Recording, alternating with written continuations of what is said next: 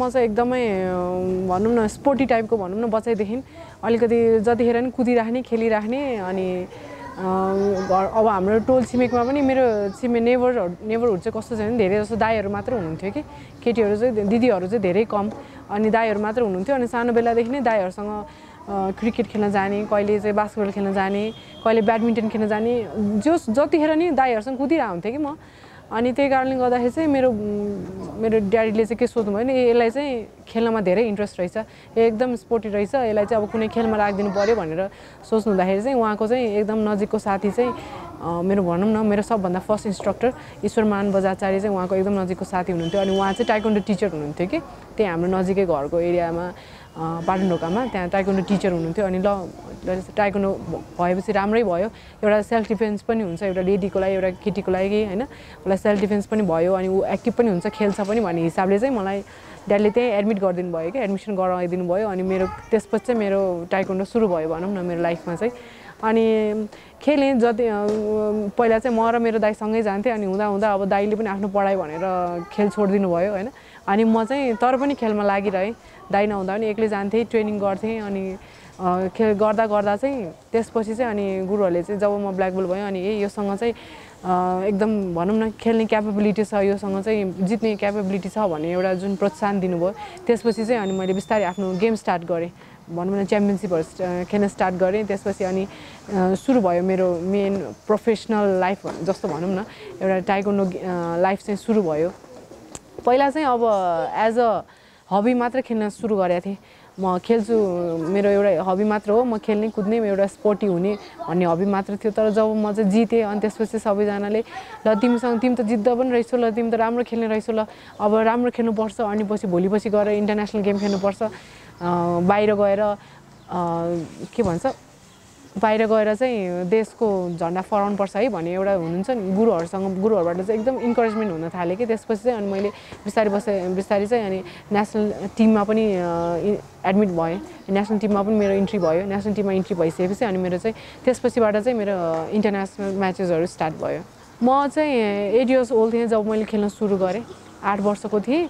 भर्खर भनौँ न 2 बाट अहिलेको यो मेरो सानो बच्चाहरू जस्तै 2 बाट 3 मा पुगेको थिएँ र मलाई ड्याडीले चाहिँ खेल्न ताइक्वान्डो स्टार्ट गर्न लगाइदिनु भयो अनि जब मैले नेसनल गेम खेल्दा चाहिँ म 10 इयर्स ओल्ड मात्र थिएँ 10 इयर्समा मैले ब्ल्याक बेल्ट पाएँ म ब्ल्याक बेल्ट भएँ र ब्ल्याक बेल्ट भइसकेपछि मात्र मैले आफ्नो भनौँ न फाइटहरू स्प्यारिङहरू बाहिर गएर च्याम्पियनसिपहरू खेल्न स्टार्ट गरेँ हो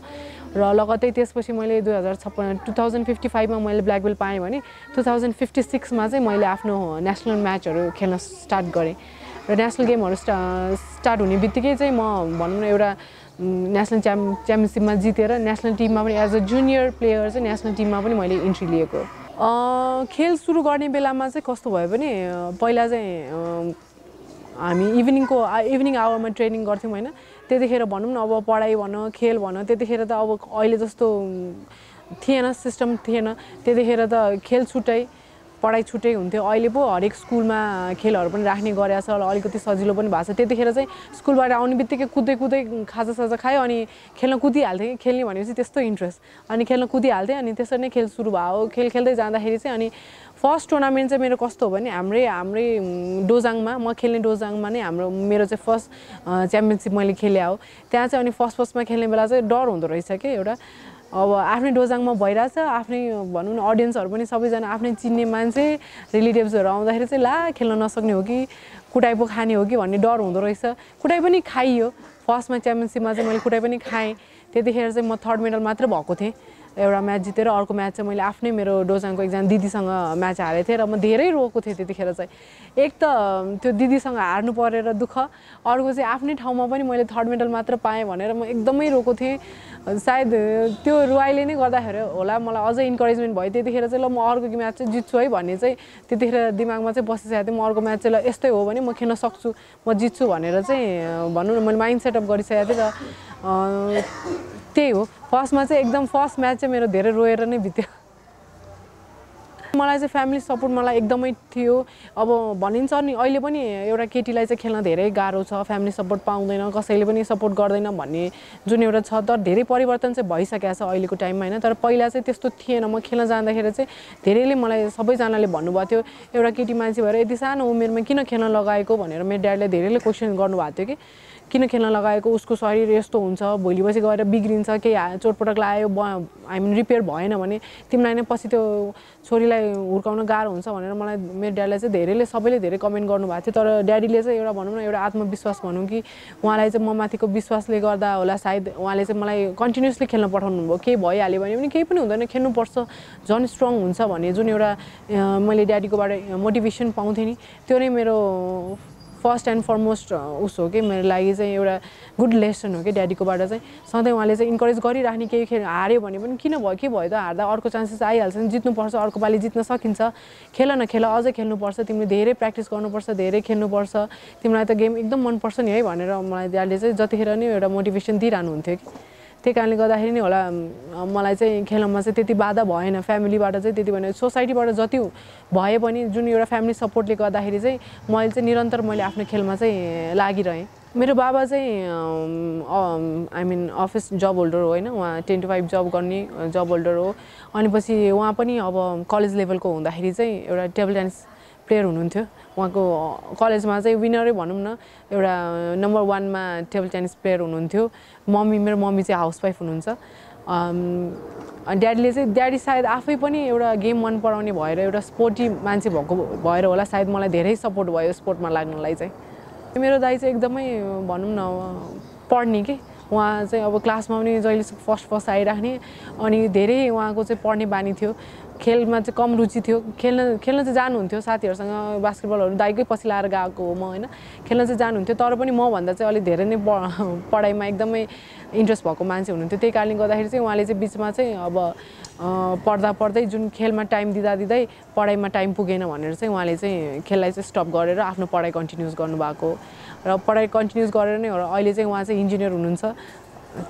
त्यही पढाइले गरेर नै। मलाई चाहिँ एकदम इन्ट्रेस्ट थियो स्पोर्ट्समा होइन, म केही गर्छु। जब मैले आफ्नो फर्स्ट नेसनल च्याम्पियनसिप जितेँ भनौँ न त्यतिखेर चाहिँ मैले आफ्नो प्रोफेसनल म चाहिँ अब नेसनल प्लेयर बन्छु, एउटा नेसनल प्लेयर भएर चाहिँ म मेरो देशको लागि चाहिँ म मेडलहरू ल्याउँछु, मेरो झन्डा चाहिँ मेरो राष्ट्रको झन्डा चाहिँ म हरेक देशमा गएर फहराउँछु भनेर चाहिँ मैले त्यतिखेर नै मेरो एम चाहिँ बनाइसकेको थिएँ। म एउटा चाहिँ प्रोफेसनल प्लेयर भएर आफ्नो गोल पुरा गर्छु भनेर चाहिँ मैले एम गरिसकेको थिएँ कि त्यतिखेर नै। त्यही कारणले गर्दाखेरि चाहिँ पढाइ भन्दा अलि भनौँ न स्पोर्ट्समै मेरो इन्ट्रेस्ट चाहिँ धेरै लाग्यो। फर्स्ट नेसनल च्याम्पियनसिप हुँदाखेरि चाहिँ कस्तो थियो भने त्यतिखेर माहौलै धेरै फरक थियो, किनभने मैले भ्याली च्याम्पियनसिपहरू त थुप्रै खेलिसकेको थिएँ। तर पनि त्यो नेसनल च्याम्पियनसिप हुँदाखेरिको चाहिँ माहौलै एकदमै डिफ्रेन्ट भनौँ न। जुनियर नेसनल च्याम्पियनसिप खेले पनि त्यहाँ अन्डर 16 सम्मको प्लेयर्सहरू हुनुहुन्थ्यो। त्यतिखेर चाहिँ म जब 12 वर्ष मात्र थिएँ होइन, अनि 12 वर्ष हुँदाखेरि चाहिँ मेरो वेट क्याटेगोरीमा चाहिँ सबभन्दा जुनियर मै थिएँ, एजमा जुनियर मै थिएँ। अनि त्यसमै म फर्स्ट भएँ कि अनि सबैजनाले ओहो तिमीले त जुनियर नेसनल च्याम्पियनसिप जितिहाल्यौ, वाउ तिमीले त यति सानो उमेरमा जित्यौ, अब अझ तिमीले त खेल्न सक्छौ, अझ तिम्रो उमेर छ, अझै जुनियर नेसनल च्याम्पियनसिप जित्यो भने तिमी नेसनल टिममा त एकदम मजाले छिर्छौ है भन्ने सबै जुन दिदीहरूले कमेन्ट गर्नुहुन्थ्यो नि, त्यो लागि त्यो चाहिँ एकदम रमाइलो लाग्थ्यो कि मलाई चाहिँ सुन्दा नि ओहो म चाहिँ सक्दो रहेछु, खेल्न सक्दो रहेछु भनेर चाहिँ त्यतिखेर चाहिँ फिल भयो कि। त्यसपछि सिनियर टिमबाट चाहिँ नेसनलमा कहिले जानुभयो? जुनियर त्यतिखेर चाहिँ कस्तो भने हाम्रो नेसनल टिममा चाहिँ जुनियर नेसनल च्याम्पियनसिप भइसकेपछि पनि हामीलाई चाहिँ नेसनल टिममा चाहिँ हाम्रो भनौँ न बोलाएको थिएन। एउटा जुनियर नेसनल च्याम्पियन भनेर चाहिँ एउटा टाइटल चाहिँ बसिसकेको थियो, तर पनि जुनियर खेलाडीहरूलाई चाहिँ नेसनल टिमसँग ट्रेनिङ गर्न चाहिँ खासै कमै हुन्थ्यो त्यतिखेर। तर पनि हामी चाहिँ हाम्रो डोजाङमा ट्रेनिङ गर्दै चाहिँ अनि जब चाहिँ म 9मा थिएँ, 9मा पढ्दै चाहिँ हाम्रो यो 9 साफ गेमको लागि भनेर सेलेक्सन भयो। त्यो सेलेक्सनमा चाहिँ हाम्रो देशभरिको सबै खेलाडीहरूलाई इन्भाइट गरेको थियो र हामी पनि गएको थियौँ होइन। त्यसमा चाहिँ म सेलेक्ट हुन सकिनँ, म चाहिँ नेसनल च्याम्पियन रेणुका थापा मगरसँग हारेको थिएँ त्यतिखेर चाहिँ। अनि उहाँसँग चाहिँ रमाइलो गेम भएको थियो कि सबैजनाले वाउ तिमीले कस्तो राम्रो खेलेको भाइ, नेसनल च्याम्पियनसिपमा तिमी यस्तरी भनौँ न आछु बनाइदियो उसलाई त तिमीले यसरी पोइन्ट पनि तिमीले धेरै लिड गर्न दिएन, कस्तो राम्रो खेल्यो वाउ भनेर सबैजनाले जुन वाह गर्दाखेरि चाहिँ एकदम रमाइलो लाग्थ्यो। अनि गुरुहरूले पनि ल त्यतिखेर चाहिँ नेसनल च्याम्पियनलाई मात्र नराखिकन जोसँग चाहिँ क्यापेबिलिटी छ जसले चाहिँ राम्रो खेलेको छ उनीहरूलाई पनि इन्भाइट गर्नुभएको थियो नेसनल टिममा इन्ट्री गर्न लगाउनु भएको थियो होइन त्यतिखेर चाहिँ अनि त्यसपछि चाहिँ अनि म नेसनल टिममा मैले फर्स्ट इन्ट्री गर्न पाएँ अनि त्यतिखेर चाहिँ नेसनल च्याम्पियन सबैजनासँग रेणुका थापा मगरदेखि लिएर सङ्गिना वैद्यदेखि लिएर सबैजना हुनुहुन्थ्यो कि त्यो नेसनल टिममा त्यो नेसनल टिममा चाहिँ त्यतिखेर जब म 9 मा पढ्थेँ त्यतिखेर मैले आफ्नो इन्ट्री गरेको थिएँ त्यतिखेर चाहिँ त्यसपछि चाहिँ नेसनल टिममा इन्ट्री भइसकेपछि चाहिँ ट्रेनिङ भइरहेको कन्टिन्युसली ट्रेनिङ भइरहेको थियो अनि पछि मैले लगभग 9 को लास्टतिर भएको थियो सेलेक्सन होइन अनि 10 मा पुग्दाखेरि पनि म नेसनल टिममै बसेर ट्रेनिङ गराएको थिएँ अनि ठ्याक्क त्यतिखेर चाहिँ हाम्रो वर्ल्ड च्याम्पियनसिप सेलेक्सन थियो कि अनि त्यसमा चाहिँ अब तिमीहरूको 2 दिन बाँकी छ ट्रेनिङ त्यो ट्रेनिङपछि तिमीहरूको वर्ल्ड च्याम्पियनसिपको लागि चाहिँ फाइनल सेलेक्सन हुन्छ अनि सेलेक्टेड भएको प्लेयर्स चाहिँ वर्ल्ड च्याम्पियनसिप खेल्न जान्छ है भनेर हाम्रो भनौँ न गुरुहरूले हामीलाई भन्नुभएको थियो त्यसपछि भनेर म सधैँ ट्रेनिङ गर्थेँ मेरो क्लासेस पनि एउटा पिरियड छोडेर बिहानको अनि बेलुका एउटा पिरियड छोडेर म ट्रेनिङको लागि जान्थेँ होइन त्यतिखेर चाहिँ अनि साइक्लिङ गरेर म स्कुल जान्थेँ साइक्लिङ गरेर घर आउने फेरि ट्रेनिङ जाने त्यस्तो रुटिन भइरहेको थियो मेरो रमाइलो रुटिन भइरहेको थियो तर जब मेरो ठ्याक्क सेलेक्सन आउँछ भन्ने कुरा भयो सेलेक्सनको 2 दिन अगाडि चाहिँ मेरो नराम्रोसँग एक्सिडेन्ट भयो कि साइकलबाट लडेर मेरो यो यहाँको राइटको क्लेभिकल बोनै भाँच्यो 3 टुक्रा भयो कि क्लेभिकल बोन भाँच्यो अनि म त्यतिखेर यति रोएँ कि मलाई सबैजनाले कस्तो राम्रो खेल्छ तिमीले अब तिमी जित्छौ भनेर मलाई त्यस्तो भनिरहेको बेलामा मेरो एक्सिडेन्ट भयो त्यही कारणले गर्दाखेरि म 2-3-4 दिन त मैले राम्रो सुत्दा पनि सुतिनँ म रोएको देखेर त इभन मेरो फ्यामिली पनि एकदमै स्याड हुनुभयो कि एकदमै उहाँहरूलाई दुखेर भन्दा नि म रोएको देखेर चाहिँ एकदमै स्याड हुनुभयो होइन त्यतिखेरको त्यो मुभमेन्ट अहिले पनि सम्झ्यो भने चाहिँ म जिउ सिरिङ्ग हुने होइन कता कता चोट लागेको जस्तो हुने दुखेर आउने जस्तो चाहिँ अहिलेसम्म पनि हुन्छ मलाई अनि त्यसपछि लगतै अनि मैले के सोचेँ भने म 10 मा पढिरहेको थिएँ त्यतिखेर अनि के सोचेँ भने सायद मलाई भगवानले चाहिँ ल अब त पढ एसएलसी आइरहेछ राम्रोसँग गर है भनेर सायद भगवानले एक्सिडेन्ट गरे हुनसक्छ अब जे हुन्छ राम्रोको लागि हुन्छ भने जस्तै मैले त्यो कुरालाई पनि पोजिटिभ लिएँ मेरो एक्सिडेन्टलाई पनि मैले पोजिटिभली लिएँ अनि पछि मैले कम्प्लिटली स्टप गरेर मेरो एक्सिडेन्ट भइसकेपछि मैले फुल रेस्ट 1 मन्थ जति रेस्ट गरेँ मैले ट्रेनिङ पनि गरिनँ पढाइ पनि गरिनँ होइन 1 मन्थ रेस्ट गरेँ अनि त्यसपछि चाहिँ मैले आफ्नो पढाइलाई कन्टिन्युटी गरेँ अनि मैले आफ्नो एसएलसी सकेपछि मात्र मैले फेरि नेसनल टिममा जोइन गरेँ र नेसनल टिममा मैले ट्रेनिङ सुरु गरेँ अनि त्यतिखेर चाहिँ ट्रेनिङ सुरु गरिसकेपछि चाहिँ फर्स्टमा गाह्रै भइसकेको थियो किनभने मेरो 1 इयर टोटली ग्याप भइसकेको थियो नि त पढाइले गर्दाखेरि ट्रेनिङ नजाने अनि ट्रेनिङ नगर्ने ग्याप भइरहेको थियो त्यो कारणले गर्दा मेरो स्टामिनाहरू मेरो भनौँ न किकहरू सबै डेभलप हुनलाई फेरि मेरो जेरो लेभलबाट स्टार्ट गर्नु परेको थियो कि तर पनि मैले नेसनल टिममा बसेर मेहनत गरेँ गुरुहरूको हेल्प पाएँ मैले मेरो साथीहरूको हेल्प पाएँ त्यही कारणले गर्दाखेरि कन्टिन्यू गर्दा चाहिँ मैले भनौँ न 12 मा पढ्दाखेरि 2005 तिर मलाई चाहिँ गुरुले एउटा मौका दिनुभयो कोरियामा चाहिँ हाम्रो पार्टनरसिप ट्रेनिङ हुँदो रहेछ कि कोरियामा चाहिँ एभ्री इयर हुन्छ त्यो ट्रेनिङमा त्यहाँ चाहिँ युनिभर्सिटीमा क्योङही युनिभर्सिटीमा बोलाएर चाहिँ हरेक कन्ट्रीबाट एउटा खेलाडी इन्भाइट गरेर चाहिँ उनीहरूलाई कोरियन टिमहरूसँग ट्रेनिङ गर्न लगाउँछ त्यसमा चाहिँ मैले पार्टिसिपेट हुने मौका पाएँ फर्स्ट टाइम मैले बाहिर जाने भनौँ न आउट अफ कन्ट्री गएर ट्रेनिङ गर्ने मौका पाएँ र मैले त्यहाँ ट्रेनिङ गरेँ 1 महिना अनि त्यसपछि नै लगतै हामीलाई चाहिँ 17 एसियन ताइक्वान्डो च्याम्पियनसिपमा हामीलाई चाहिँ म चाहिँ सेलेक्ट भएँ त्यसपछि लगतै अनि म मेरो फर्स्ट इन्टरनेसनल म्याच खेल्नलाई चाहिँ म थाइल्यान्ड गएँ त्यतिखेर चाहिँ अनि मेरो फर्स्ट इन्टरनेसनल गेम पनि एकदमै यादगारै रह्यो किनभने त्यतिखेर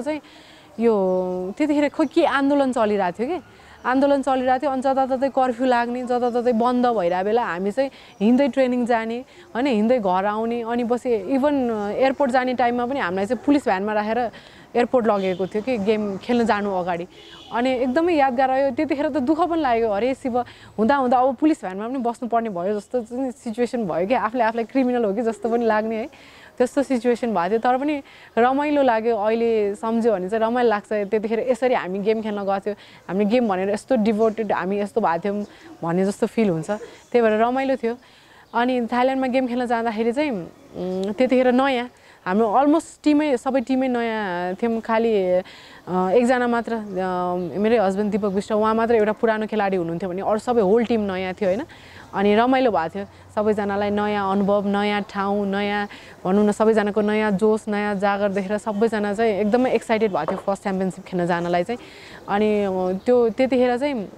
मैले चाहिँ हङकङसँग हारेँ फर्स्टमा चाहिँ मैले हङकङसँग हारेँ एकदम बोर लागेको थियो मैले चाहिँ जित्छु भनेर आश गरेको थिएँ हङकङसँग चाहिँ तर पनि हङकङसँग हारेँ होइन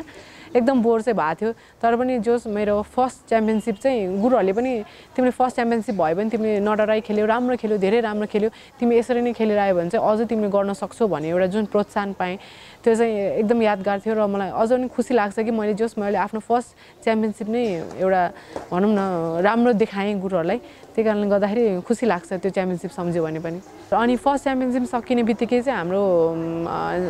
भनौँ न 10 साफ गेमको लागि हाम्रो ट्रेनिङ क्याम्प सुरु भइहाल्यो त्यसपछि लगत्तै होइन अनि नेसनल टिममा ट्रेनिङ गर्दा गर्दै मैले मेरो 10 साफ गेम पनि सेलेक्ट भएर हामी नेपालमै क्लोज क्याम्प बस्यौँ 2-3 महिना हामी होटलमा 2 महिना जति होटलमा बसेर हामीले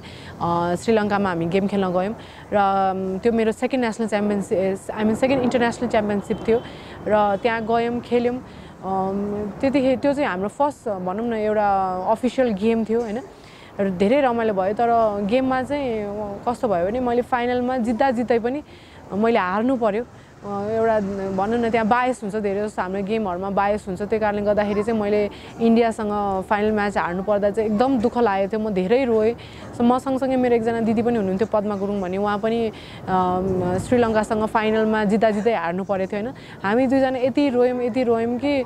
अहिलेसम्म त्यो फोटो पनि छ कि हामी रोइरहेको फोटो पनि छ है अनि त्यो फोटो सम्झ्यो भने चाहिँ साह्रै दुःख लाग्छ मेरो फर्स्ट गोल्ड मेडल मेरो हातबाट चुक्यो जस्तो लाग्छ कि धेरै रोएको थियो त्यतिखेर अनि तर पनि ठिकै छ अब मैले इन्डियासँग हारेँ अब अर्को च्याम्पियनसिप त आइहाल्छ म जितिहाल्छु म खेलिहाल्छु भन्ने एउटा चाहिँ त्यतिखेर नै मेरोमा चाहिँ मैले चाहिँ भनौँ न म चाहिँ जित्छु भनेर चाहिँ मैले त्यतिखेर नै आफ्नो माइन्ड सेट गरिसकेको थिएँ र हामी फर्केर आइसकेपछि त्यसपछि लगतै 2006 मै आफ्टर 10 साउथ एसियन गेम हाम्रो चाहिँ 15 एसियन गेमको लागि पनि म सेलेक्ट भएँ 15 एसियन गेमको लागि सेलेक्ट भइसकेपछि हामीलाई चाहिँ 45 डेजको लागि हामीलाई चाहिँ कोरियामा स्पेसल ट्रेनिङको लागि पठाउनु भयो होइन त्यसमा त्यतिखेर चाहिँ त्यो ट्रेनिङ चाहिँ मलाई एकदमै अप्ठ्यारो लाग्यो कि त्यो ट्रेनिङ चाहिँ किनभने जब म 1 महिनाको लागि कोरिया ट्रेनिङ जाँदाखेरि चाहिँ त्यतिखेर चाहिँ रमाइलो गर्ने होइन अनि पछि कसरी हुन्छ खेलाडीलाई पनि रमाइलो पार्नलाई कोचहरूले त्यही अनुसारको ट्रेनिङ गराउने रमाइलो गराउने बीचबीचमा फन प्रोग्राम राख्ने मुभी राख्ने त्यस्तो गरेको थियो त्यस्तो ट्रेनिङमा गरेर आएको ल अबको कोरिया ट्रेनिङ पनि रमाइलो नै हुन्छ नि भनेर सोचेर गएको थिएँ तर अब त्यो त हाम्रो स्पेसल गोलको लागि थियो नि त एउटा 15 एसियन गेम भनेर गोल थियो त्यो गोलमा गएको त एकदमै भनौँ न दिन रात ट्रेनिङ गर्नुपर्ने 2 घण्टा बिहान 2 घण्टा दिउँसो 2 घण्टा बेलुका 2 घण्टा यति पेलायो हामीलाई अनि पछि अझ हामीले स्टिक पनि खानु पर्यो कि राम्रो गरेन भने टिचर कोचले भने जस्तो गरेन भने हामीले कुट्नु पनि हुन्थ्यो कि हाम्रो कोरियन कोचले अनि त्यतिखेर यति रोएँ त्यो ट्रेनिङमा अहिलेसम्म पनि रुन मन लाग्छ त्यतिखेरको ट्रेनिङ सम्झ्यो भने चाहिँ यति कुटाइ खायो खुट्टाहरू पुरै त्यो रातो हुने दाग बस्ने कुटेको दागै दाग हुन्थ्यो खुट्टामा होइन अनि एभ्री डे स्प्यारिङ गराउने हामीले त्यहाँको कोरियन टिमहरूसँग कहिले आर्मीको टिम बोलाउने कहिले पुरानो नेसनल टिमहरूलाई बोलाउने अनि कहिले चाहिँ बेस्ट कलेज टिमहरूलाई बोलाएर हामीले चाहिँ एभ्री डे हामीले स्प्यारिङ गराउनुहुन्थ्यो कि कोचले चाहिँ राम्रो होस् हाम्रो नेपाली खेलाडी पनि राम्रो होस् भनेर गराउने अनि त्यो ट्रेनिङको टाइममा चाहिँ हाम्रो धेरै जस्तो खेलाडीहरू घाइते पनि हुनुभएको थियो कि मेरो पनि अनि यो क्लाभिकल बोन जुन भाँचेको थियो पहिला त्यतिखेर एकदम बल्झ्या थियो त्यतिखेर त्यो ट्रेनिङले गर्दाखेरि चाहिँ होइन एकदम बल्झ्या थियो अनि रुन मन लाग्ने कि हे भगवान् हामीले के दुःख गरेका थियौँ र आज यस्तो कुटाइ खानु परिरहेछ हामीले के बिगारेको थियौँ र जस्तो फिल हुन्थ्यो कि त्यतिखेर चाहिँ तर पनि त्यतिखेरको जुन त्यो दुःख जुन भोगाइ हामीले भोगे पनि त्यो 15 एसियन गेम खेल्न जाँदाखेरि जुन रिजल्ट आयो मैले त्यतिखेर ब्रोन्ज मेडल पाएँ थिएँ होइन त्यो ब्रोन्ज मेडलले गर्दाखेरि चाहिँ त्यो दुःख सबै बिर्स्यो कि मैले हामीलाई कोचले त यस्तो कुट्या थियो हामीलाई कोचले यस्तोसँग ट्रेनिङ गराएको थियो त्यो सबै फल आज निस्क्यो भगवान्ले जे गर्छ राम्रै गर्छ भने सही हो रहेछ त्यतिखेर अब मैले कुटाइ नखाए भए मैले त्यसरी राम्रै ट्रेनिङ नगराए भए मेरो त मेडलै आउँदैन रहेछ मलाई कसैले पनि चिन्दैन रहेछ भनेर एउटा ह्याप्पी एन्डिङ भएको जस्तो लाग्यो कि मलाई चाहिँ आफ्नो त्यो 15 एसियन गेमको भनौँ त्यो कोरिया ट्रेनिङ गरेर आएको ह्याप्पी एन्डिङ भएको जस्तो लाग्यो त्यही भएर एकदम खुसी लाग्छ अहिले सम्झ्यो भने चाहिँ त्यो जुन कुटाइ खाएको देख्यो भने चाहिँ रुन मन लाग्छ तर त्यसपछिको त्यो मेडल सम्झ्यो भने चाहिँ मलाई एकदम ओहो ठिक रहेछ एकदम गुरुले चाहिँ राम्रो गर्नुभएको रहेछ भने जस्तो फिल भयो र एकदम खुसी लाग्छ अहिले त्यो मेडल सम्झ्यो भने पनि हेर्न पायो भने पनि अनि सबैजनाले तिमीले चाहिँ 15 एसियाडमा चाहिँ ब्रोन्ज मेडल ल्याएको थियो भनेर जताततै वा गरेको सुन्दाखेरि चाहिँ एकदम रमाइलो लाग्छ जस कुटाइ खाएँ त राम्रै कारणको लागि खाएँ जस्तो लाग्छ मलाई चाहिँ के लाग्छ भने हाम्रो ट्रेनिङ लेभल उस्तै छ कि पहिला जब हामी 2006 मा 2005 मा जस्तो ट्रेनिङ गरिरहेको छौँ नि अहिले हामी 2018 लगभग 12 वर्ष भइसक्यो हैन अझ पनि ट्रेनिङ हाम्रो सिस्टम त्यस्तै छ कि अब हाम्रो ताइक्वान्डोमा चाहिँ कस्तो हुन्छ भने एभ्री इयर एभ्री 2 इयर्समा हाम्रो मोडिफाई भइरहेछ कि टेक्निक्सहरू मोडिफाई भइरहेछ अब पहिला हाम्रो इलेक्ट्रोनिक होको थिएन त्यतिखेर चेस गार्ड थिएन भनौँ न हाम्रो नर्मल चेस गार्डमा अटोमेटिक यसरी जोइस्टिकले हाम्रो स्कोर राखिन्थ्यो तर अहिले चाहिँ कस्तो छ भने हाम्रो सबै सेन्सरबाट हुन्छ कि हामीले सेन्सर सक्स लगाउँछौँ हैन अनि होगोमा पनि हाम्रो सेन्सर हुन्छ कि त्यो सेन्सर र सेन्सर एट्याच जब टच हुन्छ तब मात्र पोइन्ट्स आउँछ कि हामीले त्यस्तो हिसाबले ट्रेनिङै गर्न पाएको छैनौँ कि किनभने हाम्रोमा त्यस्तो के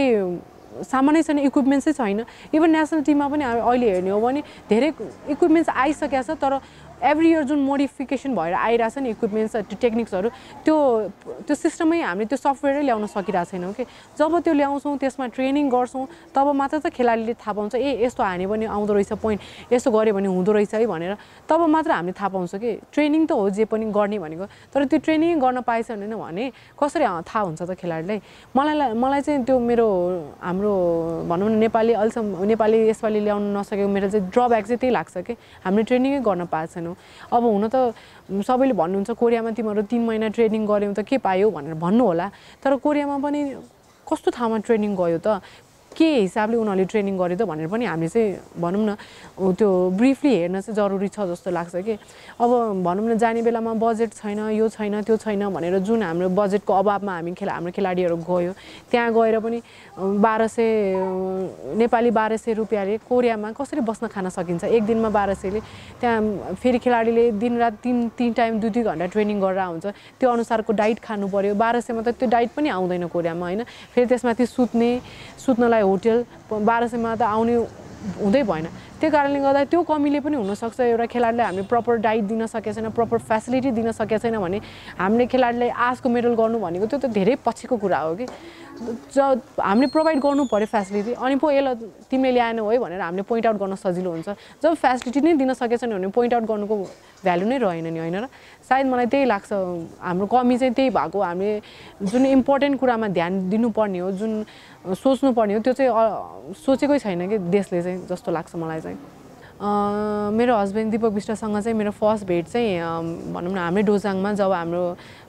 गुरुले चाहिँ नेसनल टिम हो है भनेर इन्ट्रोडक्सन गराउँदाखेरि चाहिँ भेट भएको हो उहाँलाई चाहिँ एक दिन चाहिँ हाम्रो डोजाङमा चाहिँ उहाँ चाहिँ 8औं साफको लागि सेलेक्ट हुनुभएको थियो हैन अनि हाम्रो डोजाङमा चाहिँ एउटा इन्ट्रोडक्सन भनेर यो चाहिँ हाम्रो नेसनल प्लेयरहरू हो है भनेर इन्ट्रोडक्सन गर्नको लागि हाम्रो गुरुले ल्याउनु भएको थियो कि त्यतिखेर सबै ताइक्वान्डो खेलाडीलाई ल्याउनु भएको थियो अनि त्यतिखेर हामीले अब भनौँ न फर्मली इन्ट्रोडक्सन अब यतापट्टि सिनियर नेसनल प्लेयरहरूलाई राखेर हामी पछाडि बसेर बो गऱ्यौँ हाम्रो फर्मल इन्ट्रोडक्सन त्यसरी भयो अनि त्यसपछि चाहिँ लगतै उहाँसँग चाहिँ हाम्रै डोजाङमा उहाँ चाहिँ के को लागि आउनु भएको थियो गुरुसँग भेटघाट गर्नलाई त्यतिखेर चाहिँ इन्फर्मली कुरा भएको थियो तिमी पनि ल यतिखेर ट्रेनिङ आउँदो रहेछौ है भन्ने जस्तो त्यसरी कुरा भएको थियो अनि कस्तो छ ट्रेनिङ राम्रो छ त्यसरी नै कुरा भयो त्यसपछि अनि जब म 2005 मा नेसनल टिमको लागि सेलेक्ट भएँ त्यसपछि बल्ल उहाँसँग ट्रेनिङ गर्ने मौका पाएको हो कि मैले चाहिँ अनि उहाँसँगै दिनरात ट्रेनिङ गर्ने त्यतिखेर चाहिँ अनि मेरो बसाइ पनि पाटनबाट भएर शङ्खमुलमा आइसकेका थियौँ हाम्रो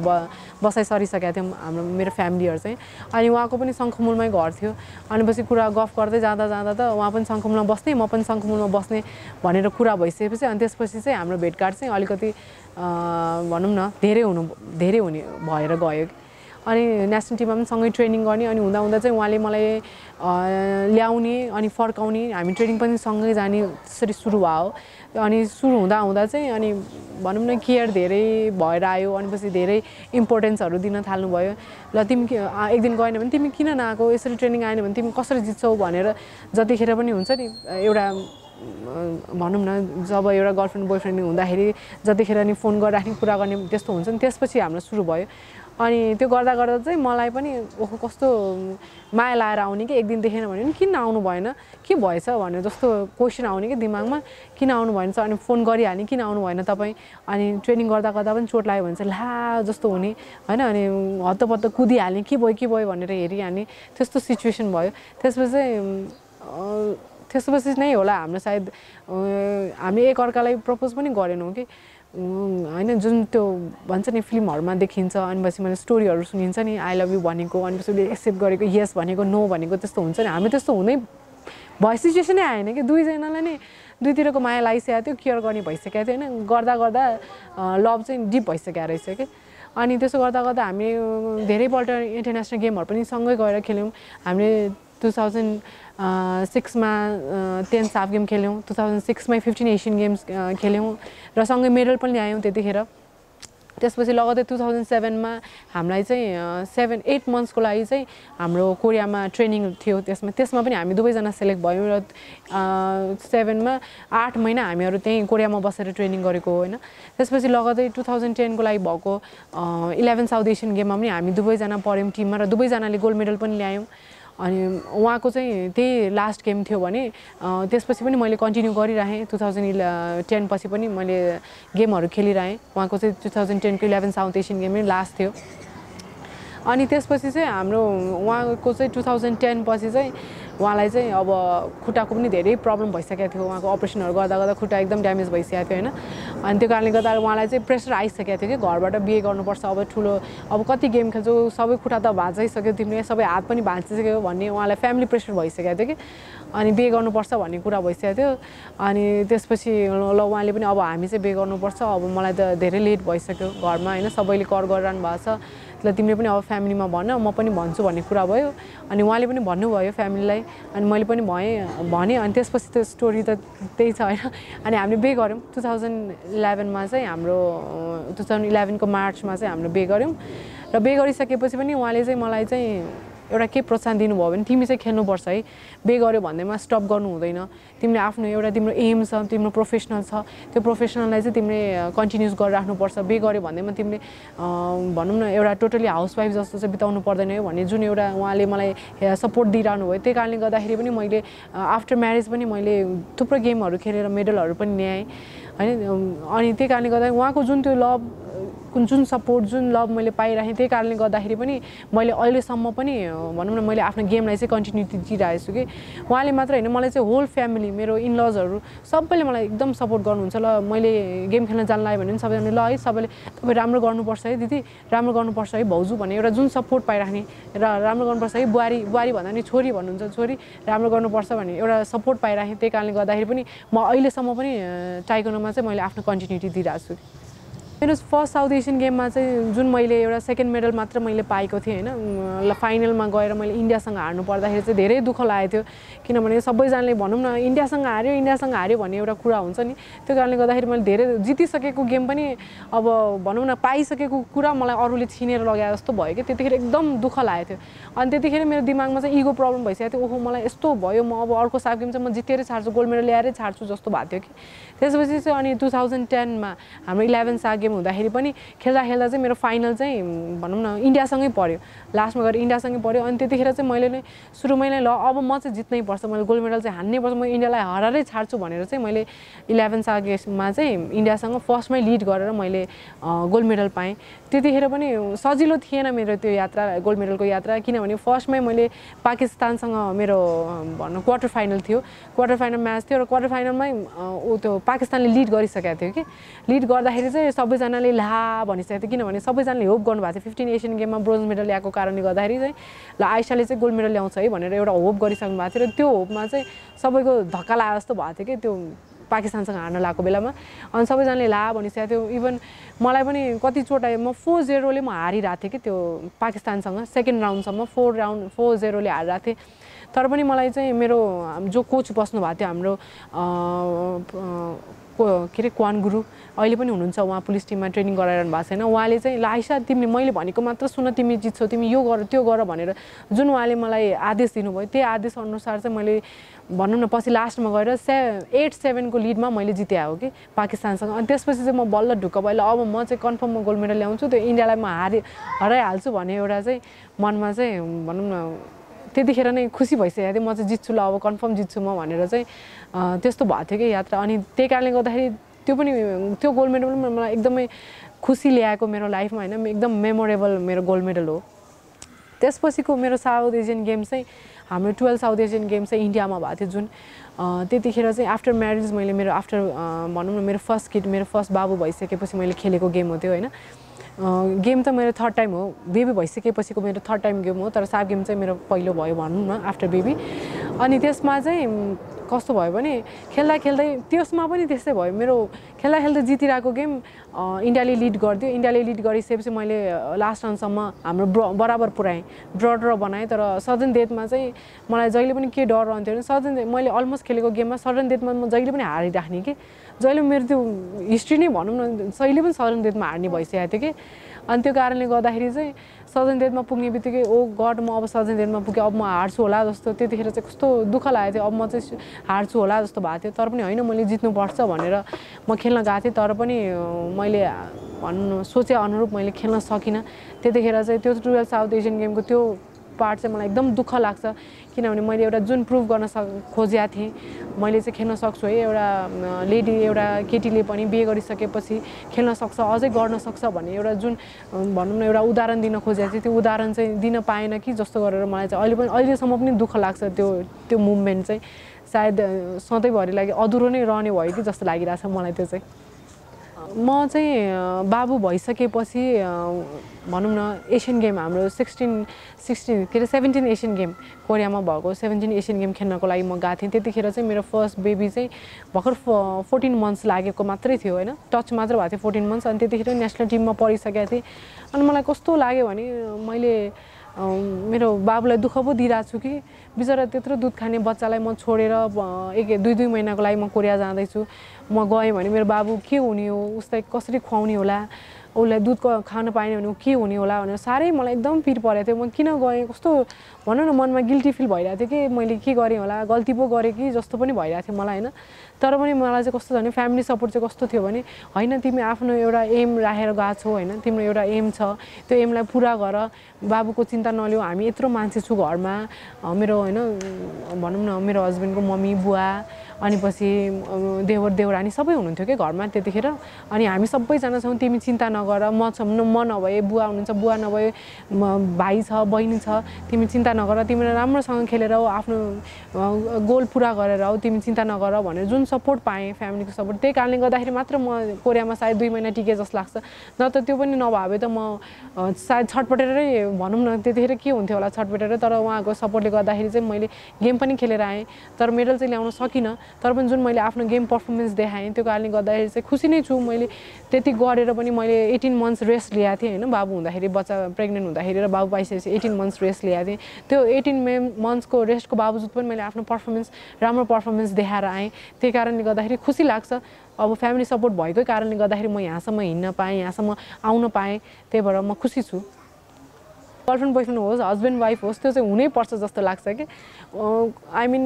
कोही एउटा आगो त एउटा पानी भने जस्तो होइन कहिलेकाहीँ उहाँ रिसाउनुहुन्छ अनि म कहिलेकाहीँ पानी भएर त्यो भनौँ न हल्का हुन्छ कहिलेकाहीँ चाहिँ मलाई रिस धेरै उठ्छ उहाँको चाहिँ अलि हल्का हुन्छ अनि त्यो चाहिँ कम्प्रोमाइज भनौँ अथवा भनौँ त्यो ब्यालेन्सिङले गर्दाखेरि चाहिँ कहिलेकाहीँ त्यस्तो हुन्छ तर स्मुथली नै गइरहेछ भनौँ न अहिले मेरो फर्स्ट बेबी चाहिँ 5 इयर्स ओल्ड भइसकेको छ भने सेकेन्ड बेबी चाहिँ 1 इयर ओल्डको छ मेरो फर्स्ट बेबीले पनि ताइक्वान्डो सुरु गरिसकेको छ लगभग 5 मन्थ्स भएको छ र अस्ति चाहिँ हाम्रै कोटेश्वर ताइक्वान्डो रोजाङमा चाहिँ नवीन गुरुले गेम सानो बच्चा भर्खर सुरु गरेको बच्चालाई गेम अर्गनाइज गर्नुभएको थियो र मैले त्यहाँ लगेको थिएँ उसले त्यहाँ चाहिँ गोल्ड मेडल ल्याएको थियो खुसी लाग्छ आफूले जुन बुढाबुढी जुन ठाउँमा बाटो लागिरहेछ बच्चाले पनि त्यो बाटो लाग्यो भने धेरै खुसी लाग्ने रहेछ